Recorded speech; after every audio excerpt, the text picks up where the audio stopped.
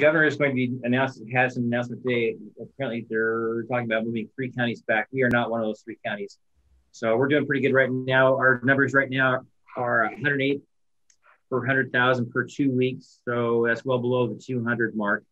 We're not approaching those numbers, the 5 per 100,000 per week for hospitalizations. So we're good on that metric. So last week, the governor changed it. We would have to fail both of those metrics to move backwards. So we're in good shape.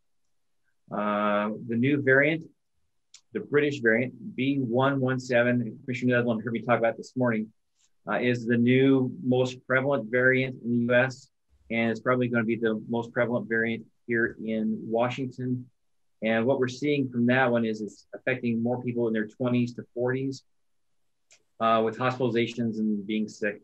Now, you also have to scrub that against, we've already vaccinated a large number of our senior citizens. So you have to parse out what is already being taken care of through vaccine and what is the new variant doing. So we're working those numbers. CDC came out with some new guidelines on cleaning. We're going to get those put together and shoot them over to Frank and maybe adjust our policies on cleaning here in the county based on those new CDC guidelines. But COVID remains very busy. We open up this week on Thursday to everyone, 18 and older. So we'll be pushing that pretty hard. We're starting to see the numbers of people registering for clinics dropping. And part of that is because we've had really good outreach and we've reached a lot of folks out there. Part of it is going to be folks that don't particularly want the vaccine. And then we have some vaccine hesitancy. So we'll see how that plays out in the next couple of weeks. We're hoping to be essentially done with first doses this month, second doses next month, and maybe have the mass vaccine clinics wrapped up by the first part of June. I got an email this morning from Peninsula Health. They're starting to move the Johnson & Johnson out as well, just to give you a heads up if you hadn't heard. And they're asking me for a possible pop-up clinic. Right. So we're looking at the shut-in folks as well. And Johnson & Johnson is a great product for doing the folks that are shut in. We had a conversation this morning around the Lake Cushman area. How do we get to some folks up there? Can we get them to the fire hall, get Johnson & Johnson up to them so it's a one and done thing?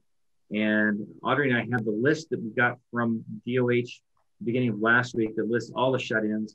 So we're going to scrub that list against who's already been done and working with the hospital and how do we do outreach into those groups.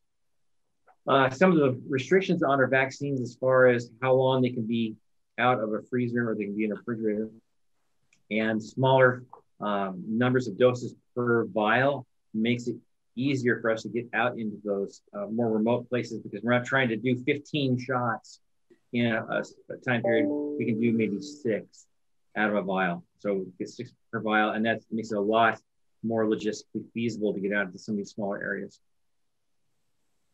Dave, can you tell us how people are, how the pharmacies and, like Walmart and QFC, how are they communicating and how are we making sure that people are not getting a double dose?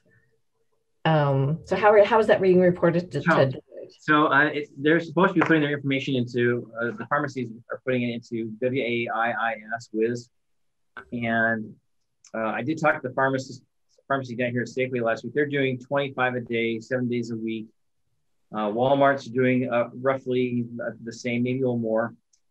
As far as getting double doses, it should show up when you register and you go to get your second dose. It should show up depending on the software they're using. Like we use software that allows us to see their previous dose. We're hoping people don't go shopping around, one dose here, one dose someplace else, because that really complicates things. And it makes it tough to, did you have Moderna last time or did you have Pfizer last time? So we're working those through with the hospital and with the pharmacies, trying to get a handle on that. What we're finding though, is people are signing up for the clinic and then canceling the day of. So we're going to have to adjust how we do that and not drop as much, because we had as many as 80 last week that didn't show. Yeah. So they've gone shopping for vaccine elsewhere. They've gotten their dose and not come to the clinic. So we're going to adjust how we do those so we don't have any wastage. QFC up north is doing about 25 to 30 per day as well. I don't know about the Safeway as much because one of the people that we helped actually called Safeway and explained to them they can get their other people in through me. And so the next thing I know, I'm getting calls and texts from people from Safeway.